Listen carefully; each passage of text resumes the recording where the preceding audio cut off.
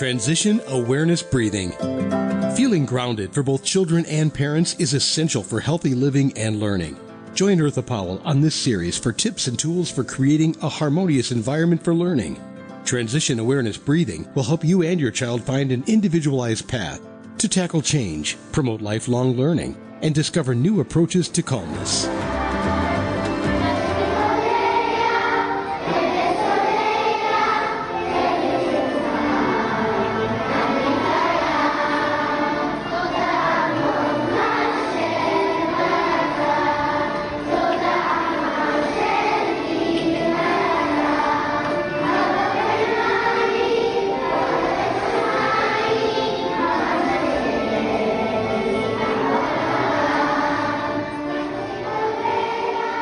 Hi everyone, welcome back to Transition Awareness Breathing Podcast. It's me, Eartha, and welcome back to part 4 in our series about how a charter school is preparing their children for a futuristic future in a digital world. And we're finding a lot, at least I'm learning a lot, and I can really see how nationally this school is ranking very high. It makes a lot of sense. So I invite you to, get a comfortable position and enjoy this panel discussion. Shout out, thank you so much again, Mrs. Cohen, Mrs. Jawanda, Mrs. Smith. You guys are awesome. You're the champion team.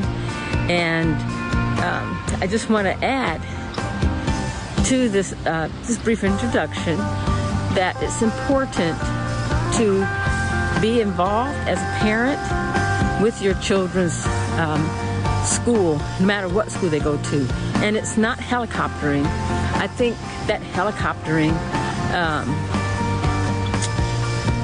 term, I think it invites parents to stay away from the school.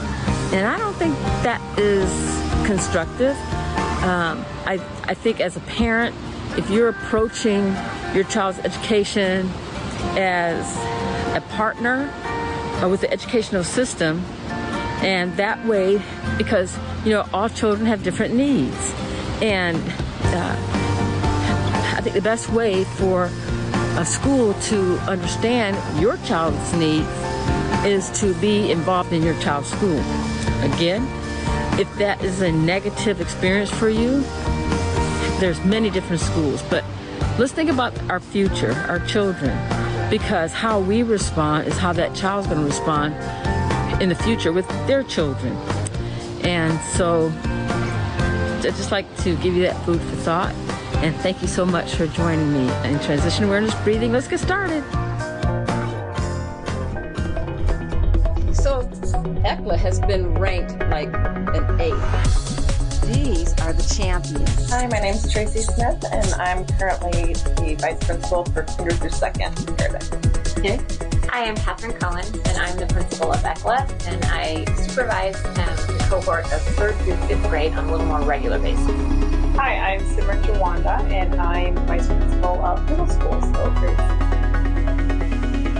6. But there are ways that you can respond to somebody, and then how you choose to react to it. So I don't know if that kind of answers your question around bullying and unkindness. Okay, so I think it does, because in the mindfulness curriculum, especially for teens, is the thought that I'm okay, and that what people say about me is not true, and to believe that I do have talents, and I do have gifts, and I don't have to like everybody. That's okay, And it seems like in the mindfulness and the courses that I've completed, it's like you're giving a child, a teen, particularly teens, the permission to say, you don't have to like that person. It's okay if you're not in their group. You know what? there's other good people, and maybe reflect, why are you wanting to be in that group? Because maybe you're setting yourself up, not for bullying, but for trying to be accepted into something that's not you. That's that self-reflection thing, and even with the little ones, I don't get into it like really deeply because it's not gonna, but it's okay. You can sit in another group, and and as you're saying, it's not really bullying. I think it's exploring acceptance and non-acceptance. And one thing I like about mindfulness is that it doesn't color code anything. It doesn't paint rose-colored glasses. We're not going in and sitting with our hands together and sing some kind of mantra, but we're dealing with real life issues, and in hopes that it supports your core values, But when if someone is not kind and it does hurt, that you need to tell somebody, because sometimes emotions can get so full that a lot of times children, they don't know what to say, and I don't know if when they go home and they share it with their families, if they're just being told, toughen up, bully up, just go back and sock them in the eye, or some kind of craziness like that, which is not the solution. So so I just wanted to share, and I hope that we're complimenting each other at that. I think we do that a lot here in terms of our discussions with students whenever there are issues. I mean, we talk to both parties. Sometimes we bring them in together. There's a lot of mediation, but there is a lot of discussion of, we're not asking everyone to be friends. We're asking everyone to be kind and polite to one another while you're here. You're respectful to each other while you're here. You're not talking behind each other's backs. You're not trying to create drama in the classroom, but you also don't have to play with each other at recess. You don't have to, be best friends and share pencils or, none of those things. You have to be able to say to yourself, this is someone I want to be friends with, and this is someone I don't want to be friends with because it doesn't align with my core values. And so getting them to recognize that, and then having a voice. So if someone is mean to them, we ask them, use your voice first with that person and say, this is not okay with me. You don't have to be rude. You don't have to come back with mean words. You just have to be firm in your stance of like, I'm not okay with that. And when that doesn't work, you find an adult to help you mediate that situation. So I think it's just kind of the same thing is, we're not asking everyone to be friends with everyone. There's no way that that's possible. But again, learning how to navigate who you want to be friends with, who you don't want to be friends with, who are your people, who are not your people, and that there shouldn't be, I have to be friends with this group because they're the popular group, or that's not happening. That's not who you are. That's not where you want to be. And all those things that they're doing don't align with and don't make you comfortable. Then you need to find new friends and find places where you're feeling better about yourself. That's almost like the first line of conflict management is facing the individual. And that's so hard for many, many people, grown-ups. Right. Nursing. I reflect on my own profession. Us nurses are terrible, because we have different styles. Oh, your daughter's a nursing, but she is headed that direction. Yes. She will know, it's the best thing, however hard it is that first line of conflict management is letting the person know. I was just going to say that I feel like over the years, the more and more, and it's happening younger and younger, as students are getting involved in social media, the reigning trend in society is how many likes do you get? How many people like what you're doing? How many people like what you're not doing, what you're saying about others? And so I think that transfers over into their skill sets in friendship groups. Wow, and that validation. It's absolutely. I think that's how they feel validated. To me, that's and so it's a huge battle. And I know that there's families that will push off their kids to have social media as long as they can, and they don't like it. The kids don't like it. But I feel like the ones that help their kids have limits on it and not be on it as much or wait a little bit longer, I feel like they're helping them build the skill set that they were talking about, because it's hard. It's very hard. And I feel like they're challenged way more. I think about back when we were in school, our groups of friends and, you know, the likes that is the groups that we all in, you didn't, yeah, we knew that the other people didn't like us or other, you know, we had different likes and dislikes, but I don't feel it was like the intensity of what it is now.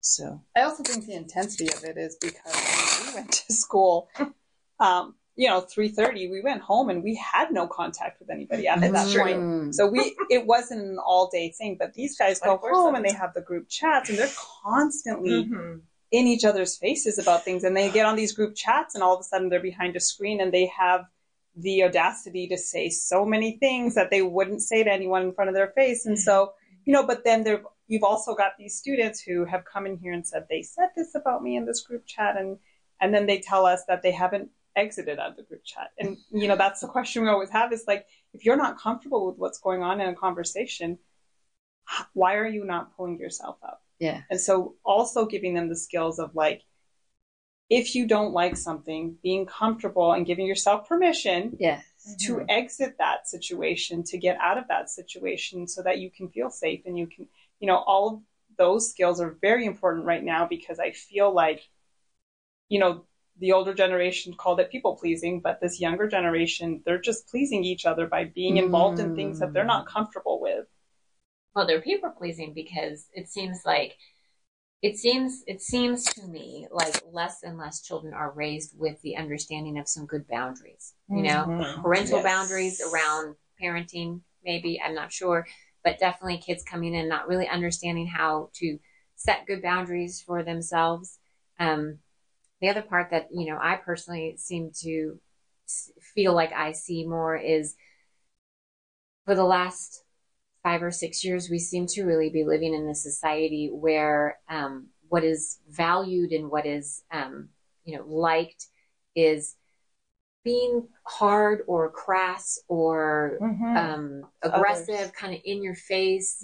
A lot of like burns, kids, you know, ooh, and they're trying to demonstrate a friendship with kind of meanness. And I don't know that they mean to be mean. I think they are trying on. They see what's modeled. They see what's modeled, you know, and so they're trying to be the class clown or they're trying to be something. But on top of that, they're just much more, I don't know, mean is the only word I can think of it in their friendship language. You know, we just didn't grow up in a space where you hit your friend, you're like, shut up, you're stupid. And you're laughing and you're joking. And then, you know, it's funny till it's not funny. And they have a lot of blurriness around, I can accept that from this person, but I won't accept that from this person. And just the idea, you know, we counsel a lot of kids in, why did you start making jokes about each other's mothers or making jokes about something? You know, why aren't you, let's talk about movies that we've seen. Let's talk about books that we read. Let's talk about video games we like to play. But it doesn't seem like they are trying to, a good majority of them are, but it doesn't seem like some of the kids that are here are trying to build friendships on real grounded pieces of commonality. It seems like they're trying to figure out how to build friendships on kind of teasing, you know, class clown, a little more aggressive. And that all stems from social media. Right. What's cool on YouTube, right?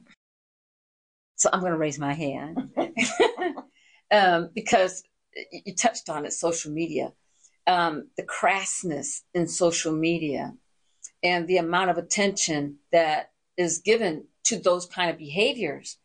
And you have young minds modeling what they see, you know, and the amount of likes, you know, that behavior is attracting. And, you know, for youngsters, you know, wanting to be like this is part of the developmental process.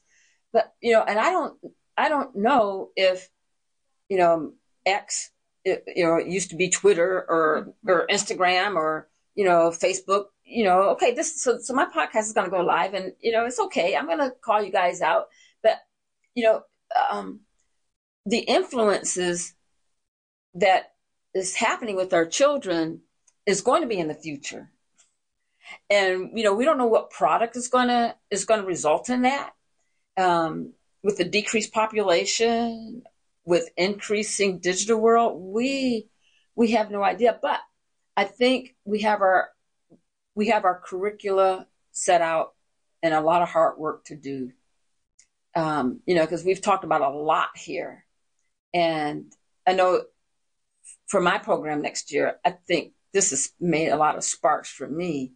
And I thank you for your time. And just for our closing, what would you like to share with parents or fellow educators or other people who may see this podcast? What would you like to just emphasize? If you have one thing you wanted to make a point of, what would that be? I think for me, it's the reality that the individual needs to find value in themselves in order to be open enough to grow in whatever way that is, right? So that means academically, and it means socially, and it means, behaviorally. And as individual parents, we all want that for our own children. And so I think being a parent, reflecting on how am I helping my child trust the world and trust that the world is here and it loves them and is inviting them in to then grow and be a part of that world. And then trusting the adults that you put in charge of your children, that they're doing the right by them as well. That would be my thing as a mom and an educator. I'd say I'm going to go back to something that Ms. Cohen talked about earlier with serving others. I feel like as a parent and as educators, opportunities to show kids how to serve each other, doing something, even opening a door for someone, picking up something for someone when they've dropped it, or just not always thinking about self and making sure that you're thinking about others around you, because that's going to go with you throughout your life. And hopefully we can do something about that. I think I would, and reflecting on myself as a mother too, and as an educator, but, just talking about all this made me stop and think about the digital age and how it's actually influencing the adults, and we're not really paying attention to the kids. And I'm guilty of it myself. My daughters will be like, "Mom, you're on your iPhone and we're trying to have a conversation." I think my going forward would just be, let's pay attention to the kids.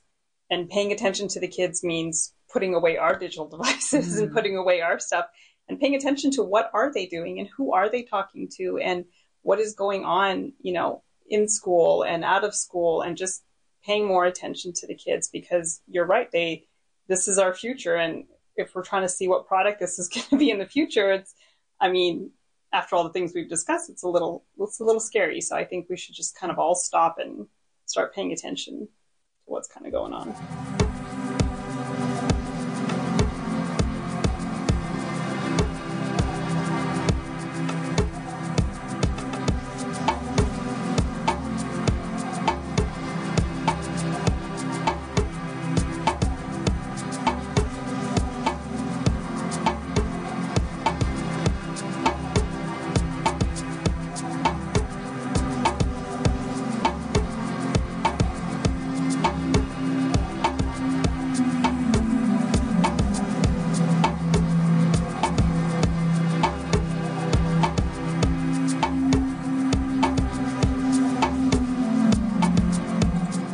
So much for your time, and thank you for allowing me to include you in this podcast world. I hope that maybe we could do a follow-up, maybe Absolutely. Sometime maybe next year in the fall or in the winter months, things like that. I'm certainly going to look at my curriculum and how I broadcast things, maybe include different things that could help encourage people to be kind and share, and maybe limit our own time on our devices, and just kind of things to think about. And I hope for my listeners, I hope this has given you some things to think about, and look forward to talking to you again next time. Bye. Be sure and pick up a copy of Tab Mindfulness, Awareness and Coloring Activities in a Pandemic World. It's not just an ordinary coloring book. It features 23 illustrations to stimulate thought, relaxation, and creativity for anyone between the ages of 4 and 94. Increase your positive self-talk energy. Unlock new creative paths. Transform your time once or twice a week to create beautiful art while strengthening confidence, building positive self-talk, and sensitize self-awareness. Tab Mindfulness, Awareness and Coloring Activities in a Pandemic World. It's available now at Amazon.com.